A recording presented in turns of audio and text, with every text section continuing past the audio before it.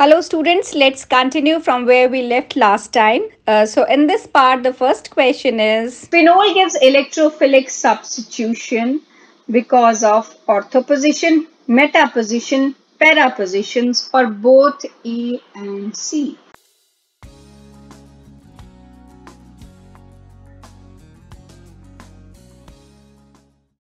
तो किस पोजीशन पे इलेक्ट्रोफिलिक सब्स्टिट्यूशन इसमें पॉसिबल है? उसकी इलेक्ट्रोफिलिक सब्स्टिट्यूशन ऑर्थो और पैरा पे पॉसिबल होती है. सो D is the correct answer because उसमें है both A and C. Then phenol की ट्रीटमेंट अगर की जाए जिंक की प्रेजेंस में, डिस्टिलेशन अगर हम करते हैं, इट गिव्स अस बेंजीन. ये जिंक जो है फिनोल का ऑक्सीजन ले लेती है और हमें मिलती है benzene. So A is the correct answer. Next is which statement is not correct? First is phenol is acidic in nature. Second is electron withdrawing groups make phenol acidic. Alcohol is more acidic than phenol and phenol show electrophilic substitution. So alcohol जो है वो ज़्यादा acidic नहीं है phenol से, क्योंकि phenol जो है उसमें phenoxide आयन बनती है जो कि ज़्यादा resonance stabilize होने के कारण ज़्यादा acidic होती है. फिर है विच alcohol gives ketone on oxidation. So secondary alcohol की जब भी आप ऑक्सीडेशन करोगे आपको मिलता है कीटोन. हाइड्रोजन इसमें से एलिमिनेट हो जाएगी और आपको मिलेगा COCH3. CH3, COCH3. So this is secondary alcohol and this is giving you ketone. So your answer is B. Then which among these can show strongest hydrogen bonding? Hydrogen bonding के लिए जितने ज्यादा OH आपके पास available हैं उतनी ज्यादा possibility है hydrogen bonding की. इसमें एक है, इसमें भी एक है, सेकेंड पोजीशन पे इसमें दो हैं. Maximum number of hydrogen atoms are possible in D compound. So D is the correct answer.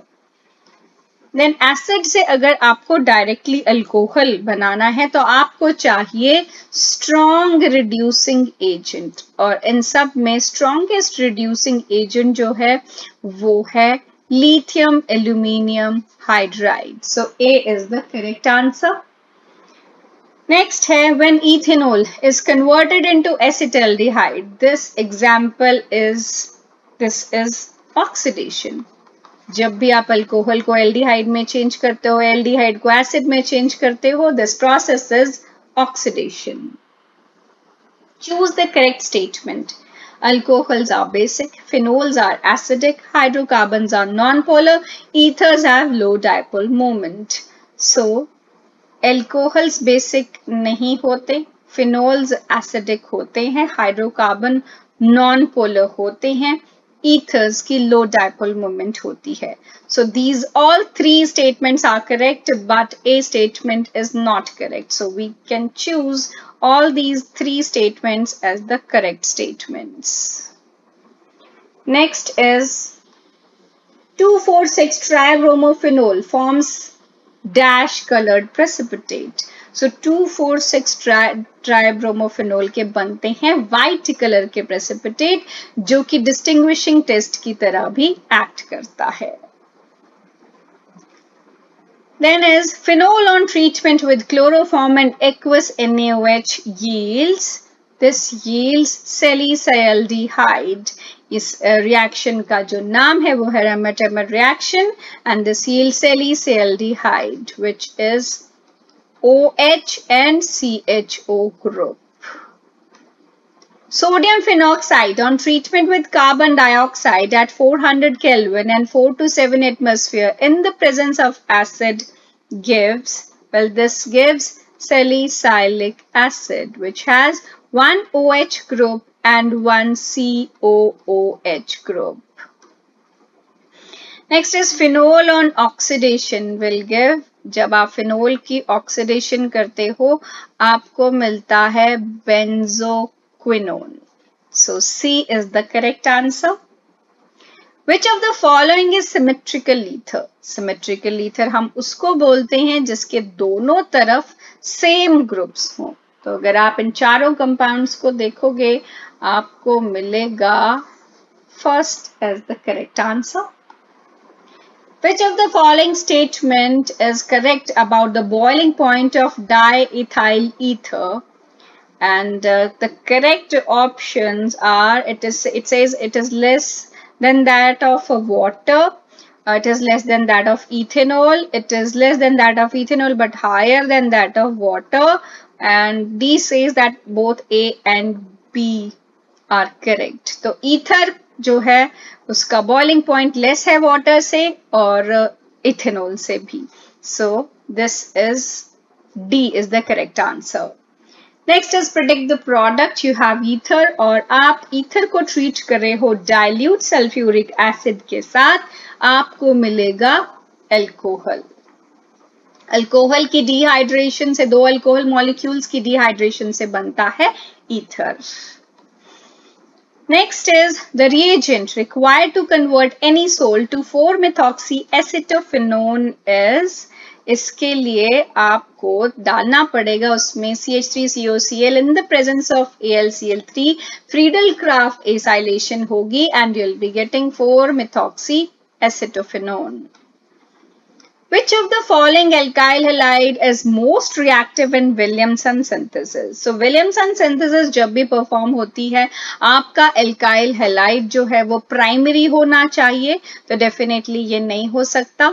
और अगर वो resonance stabilized है, तो वो जल्दी occur होगा. So B is the correct answer. So next question is, which of the following compounds cannot be synthesized by Williamson synthesis? अब जब भी आप Williamson synthesis perform करते हो, आपके पास alkyl halide है, सोडियम एल्कोक्साइड है, आप इसमें से NaX निकालोगे और ईथर आपको मिल जाएगा. लेकिन ये जो alkyl halide है, this should be primary always, तभी आपको ईथर मिलेगा, अदरवाइज नहीं. सो ये कंडीशन जो है सी ऑप्शन में पॉसिबल नहीं है, क्योंकि यहाँ पर आपके पास टर्शरी ब्यूटाइल ईथर बन रहा है और एक तरफ मिथाइल ग्रुप है और इसमें आपके पास दोनों तरफ हाई डिग्री वाले कंपाउंड्स हैं, तो इसीलिए C can not be prepared using Williamson synthesis.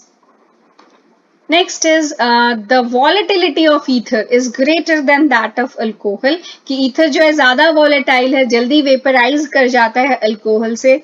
This is due to intermolecular hydrogen bonding.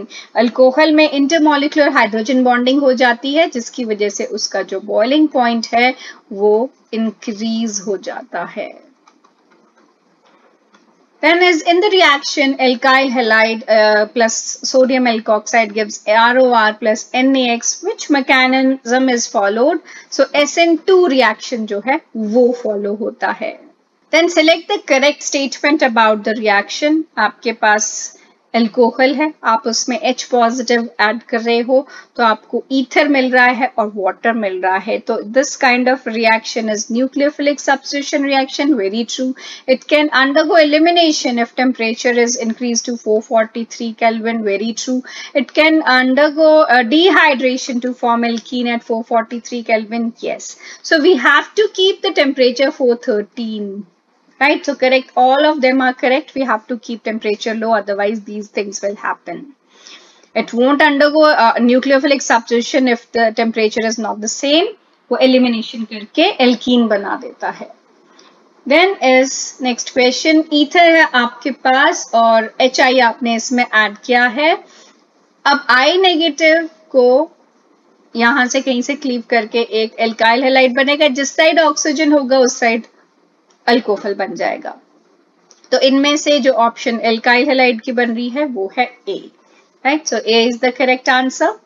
Then the product obtained in the reaction, HCl add कर रहे हो आप ईथर के अक्रॉस, ये बॉन्ड क्लीवेज होगी. I नेगेटिव उधर जाता है जहां पर आपको सेम डिग्री में लोअर ग्रुप मिल रहा हो. जैसे ये भी 1 डिग्री है, ये भी 1 डिग्री है, तो I negative goes to that side which has lower alkyl group. So this will form alcohol. Ethyl का alkyl halide. Ethyl का आपको क्लोराइड मिल जाएगा और जो प्रोपाइल है वो अल्कोहल. तो propyl alcohol and ethyl chloride. So A is the correct answer. Then the major product obtained by nitration of anisole.